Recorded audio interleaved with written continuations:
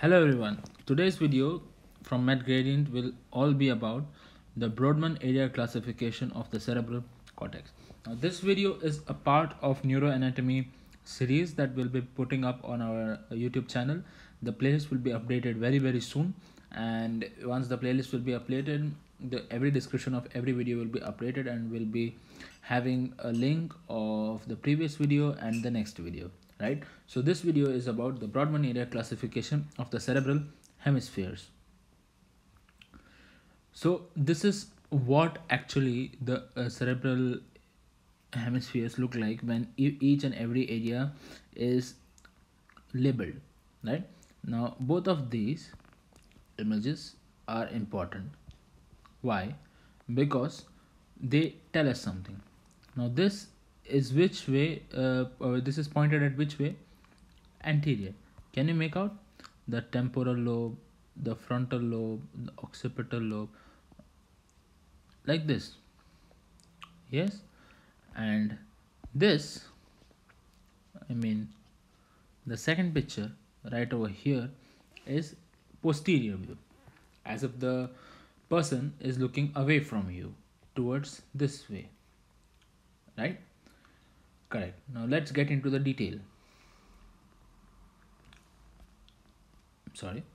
So specifically speaking, originally the defined and numbered areas of the cerebral cortex, let me draw a beautiful cerebral cortex. Okay, so this is quite fat. It should not be such flat either. Yes, this looks good. Now the total number of the areas that are divided in this part of the brain is just 52, right? But in this 52 regions, all the 52 regions are not very important for the exam point of view. So out of these 52, we seclude only 15 areas, right? And we forget all the rest of them. I mean, we not technically forget about them, we learn them, but we just make sure that 52 is not the important number, 15 is the important number. So now, when you have any brain given to you in your hands, the first thing that we always teach you at MedGRADiENT is that you have to orient yourself, right? So how do you orient? Now when you have a superior view of the brain, the cerebral hemispheres, so you always see that it's somewhat like this, the two hemispheres, right? Or somewhat like this. Now what is this over here? This is called the longitudinal fissure, right? So the next thing that you have to know is the central sulcus. The students who have attended our workshops here in Ternopil are probably knowing this, because in the workshop of the brain you saw it on a real brain specimen. How do they look?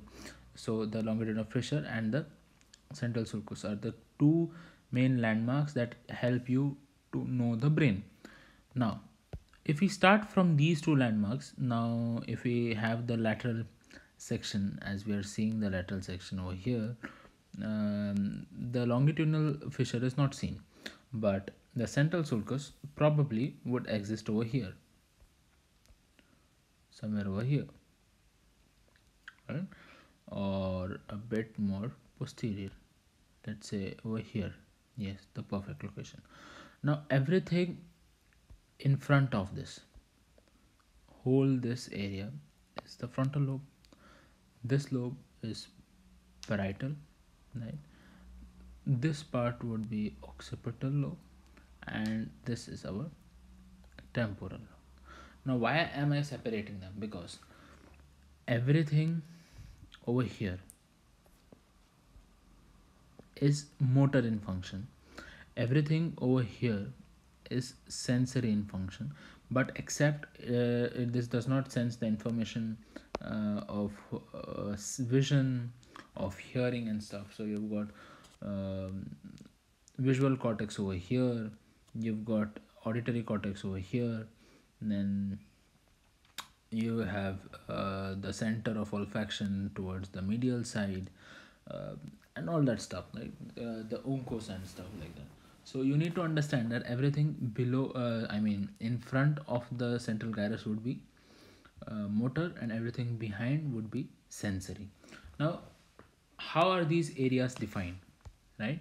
How are these areas defined? So we know that there are 52 areas, right? Let me write it properly. 52 areas, and each of them is different by or defined by its cytoarchitecture. Cytoarchitecture. Now, cyto and architecture are two different words. Cyto means cell, and architecture means architecture, right? So the architecture of the cell, that means the histological structure and the cellular organization of these structures make them identify different, and hence they are distinct body regions. Now I told you, out of the 52 we will just be discussing 15. Now let's look at a beautiful picture on how these are divided. So this is a very colorful picture, but before knowing all this, we need to understand that it was specifically observed that these areas were organized in distinct groups once the cells of these areas were stained using the Nissel's method. Now in this Nissel's method, it consists of basic dyes, let's say notably staining the rough endoplasmic reticulum, also known as the Nissel's substance, which is somewhat dark blue in color. So many of these areas of distinct neuronal organizations have then been correlated to various cortical functions.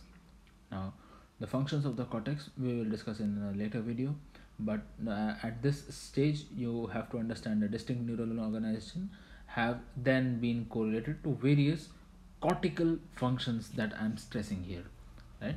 Now, since then 52 distinct regions are known, but just 15 major regions we will further elaborate in this video, and we'll make sure that the list of all the areas that can be defined, that is the list of all the 52 and the function of all those 52, will be attached in the description as a point of reference.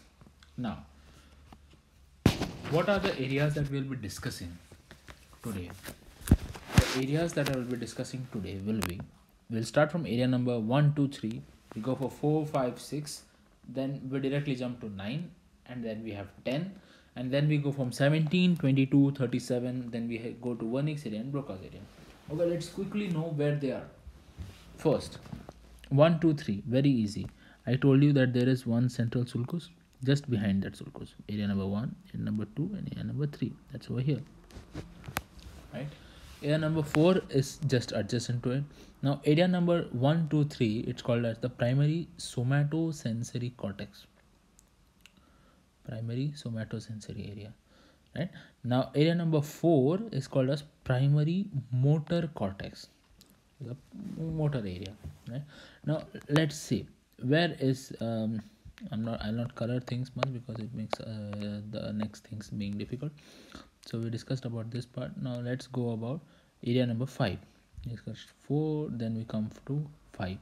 Now area number 5 is of course sensory, but it is called as somatosensory association cortex. It is not primary somatosensory cortex, but it is associative cortex, which helps the primary. The primary is 1, 2, 3. Similarly, what is it the other side? Just next to 4, it's area number 6. So area number 6 is premotor, of course, premotor and supplementary motor cortex that aids the function of area number 4. Right after 6, we've got area number 9, which is in the frontal part. So anatomically, it is dorsolateral or anterior prefrontal cortex. Now this has a function of motor planning and organization, but just look at the area just over here, it is area number 10. Now this also has anatomically the same description of being anterior prefrontal cortex, but this has a function of memory retrieval. Area number 10 is important for memory, make a note of this. Now when anyone has a accident and the forehead, the forehead is affected, this part, right? This part is affected, so you have to know that the part of the brain that comes here, then of course you have temporal lobe and then the whole brain, but the part of the brain that comes over here is what we are talking about now. That is the area number 10, the anterior prefrontal cortex. Now let's speak about area number 17, going posterior. Area number 17 is visual cortex.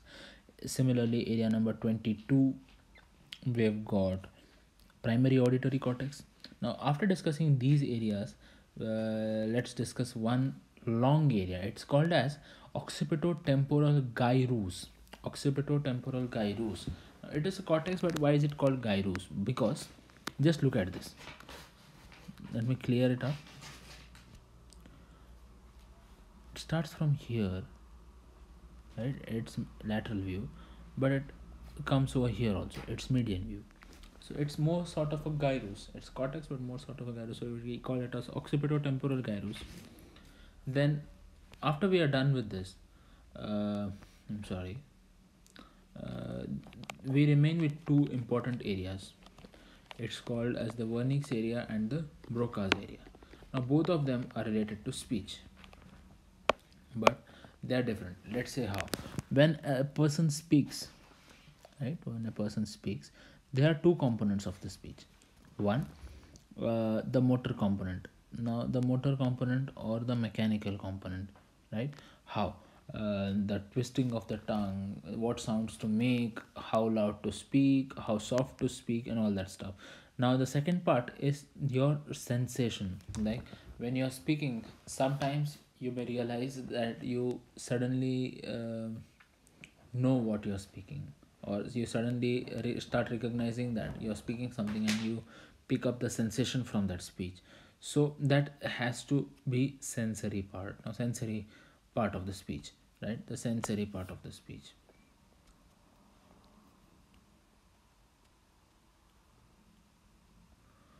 Now at this moment I want you to understand that something which is motor should lie in this area, right? And something which is sensory should lie somewhere here, right? So this is how it works. The Broca's area, which is responsible for motor area or the motor speech area, or it's called as the motor speech area. It is located over area number 44 and 45 over here. And the language compartment or the language area where it is quite to be sensory is over here, area number 22, 39 and 40, right? 22, 39 and 40. So this area is for language comprehension, and this is called as the Wernicke's area. So this is Broca's area, Brocas, and this is Wernicke's area. I hope this video has been helpful. We have discussed around 15 areas and their function, starting from the area number 1, 2, 3 being primary somatosensory cortex, and we have finished Broca's and Wernicke's area in the end. So I hope this video is helpful, and I wish you all the best for your studies. Thank you very much.